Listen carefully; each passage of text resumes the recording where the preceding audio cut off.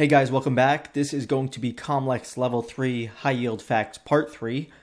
Same disclaimers as always. This video is primarily for the COMLEX Level 3. That being said, a lot of the information is also high yield for the USMLE Step 3.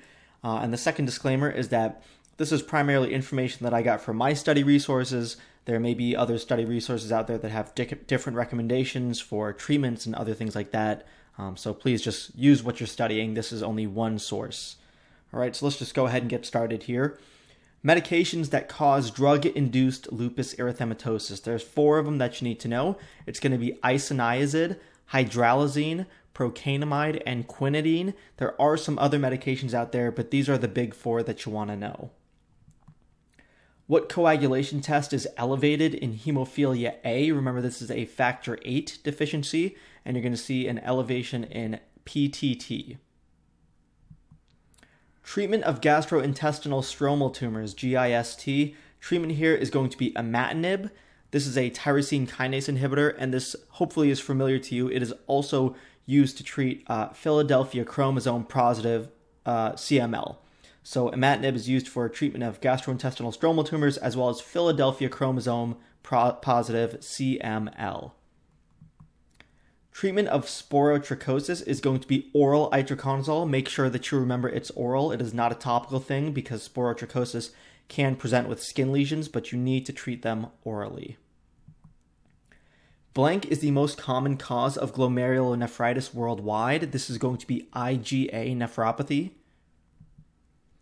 What 3 tendons make up the borders of the anatomic snuff box? You're going to have to dig back into your first year medical school anatomy for this one. It's going to be the extensor pollicis longus, the extensor pollicis brevis, and the abductor pollicis longus. Some people say this is a brevis sandwich because the brevis is the one in the middle and there's 2 longus on the outside. Whatever helps you to remember it. Just remember the composition of the anatomic snuff box. Symptoms of lead toxicity. Hearing loss, speech delay, and pica. Remember, that's going to be where children are like having a fiction for eating ice or eating sand. A classic vignette here is a child who's living in a very old home and there's like chipped paint on the walls and the child's been eating the paint and that's how they're getting the lead toxicity, and they typically have these symptoms. San Joaquin Valley is associated with blank. This is just biz-buzz stuff, and the association here is going to be coccidioidomycosis. Remember, that's the southwestern part of the United States. They may even give you a vignette where there was an earthquake or something like that recently, and it brought a lot of dust up into the air, and now patients are having these respiratory symptoms. They want you to think about coccidioidomycosis. And if they say San Joaquin Valley specifically, same thing. The 3 most common bacterial causes of acute otitis media, and this is in order. It's going to be Haemophilus influenza, Strep pneumo, and Moraxella catarrhalis. This is very high yield. You definitely need to know this, especially when they ask the pediatric questions. Blank is defined as a defect in the pars interarticularis. For some reason, I always had a hard time remembering this because there's all the different terms. It's spondylolysis. Not spondylolopsis, not spondylolisthesis, it's spondylolysis. So make sure you have that down. Blank deficiency is associated with alopecia and neuropathies. That's going to be vitamin B7, also known as biotin. Please make sure that you know both of the names for all of the different vitamins. Vitamin B7 is also known as biotin. That would be a super silly reason to get a question wrong, so make sure you know both the names. Microscopic necrotizing polyarteritis, that's a mouthful, is associated with blank, and that's going to be P-ANCA, polyarteritis P-ANCA. Recommended weight gain for a pregnant patient with a normal BMI is typically going to be 25 to 35 pounds. I have gotten questions that literally asked exactly that. Pretty out of left field, but something to know. Pregnant patient, normal BMI, healthy amount of weight to gain is about 25 to 35 pounds generally. Tumor marker associated with colorectal cancer. They are going to have tumor markers like this on the exam. The one you need to know for colorectal cancer is carcinoembryonic antigen, also known as CEA. Continuing with that, the tumor marker associated with ovarian cancer is going to be CA125, and the tumor marker associated with pancreatic cancer is going to be CA19-9. Those three are high yield. They may give you the diagnosis and then ask you the tumor marker associated, or they may give you the tumor marker and ask you what the diagnosis is. So make sure that you have those memorized. What is fetor hepaticus? Very weird thing. It's a sweet fecal odor of the breath associated with liver disease. Never seen this in clinical practice. I'm sure somebody out there has, but just know it. Temporal arteritis is frequently associated with what condition? And that's going to be polymyalgia rheumatica. And the reason here is they share, I believe they share the same HLA subtype, the same human leukocyte antigen subtype, and they're both associated with an elevated ESR. So that is also important to know. So temporal arteritis, if they're giving you a female in her like 40s to 50s with headache and jaw pain, and she's got all this joint pain, this is the association that you need to be making.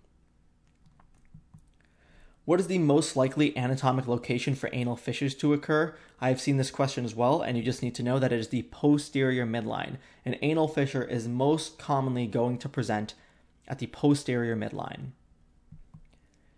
Treatment of dermatitis herpetiformis is going to be dapsone. And remember what this is. I believe I had this in a high yield images video somewhere in the past. This is the dermatologic finding that's associated with celiac disease, dermatitis herpetiformis.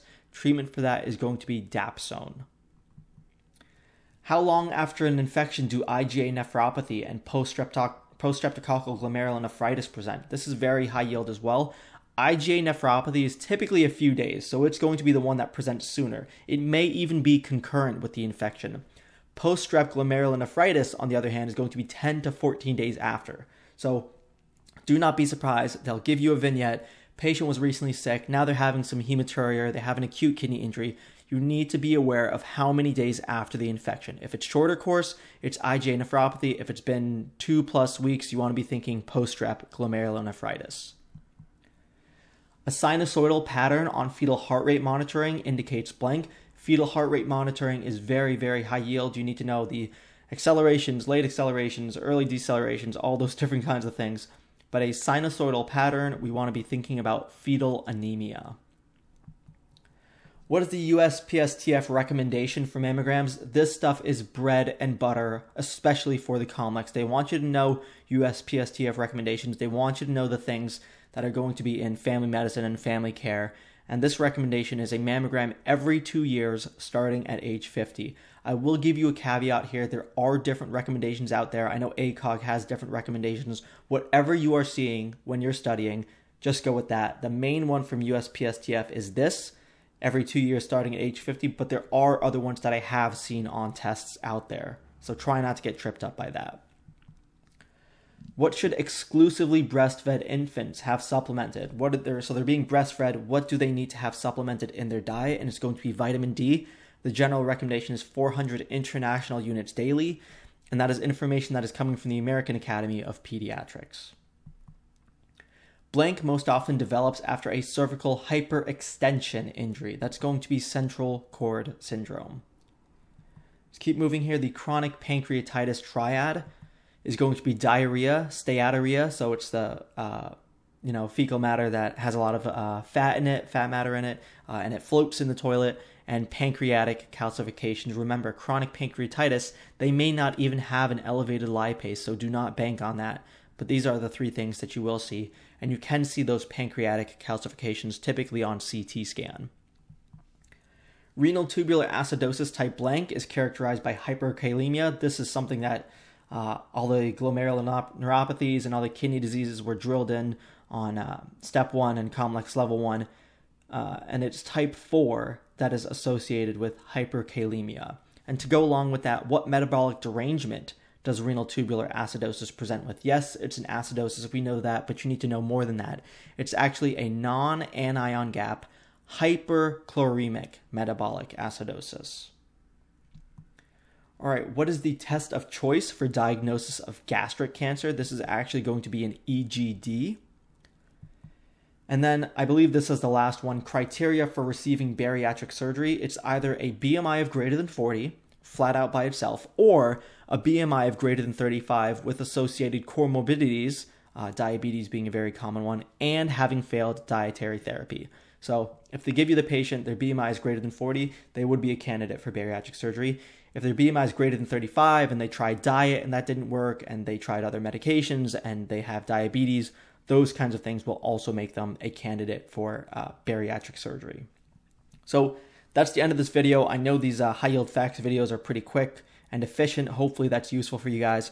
As always, thank you so much for watching. Please be sure to subscribe to my channel to be able to watch these videos and receive other updates about board prep and other tips for success for medical school. Thank you again, and good luck studying.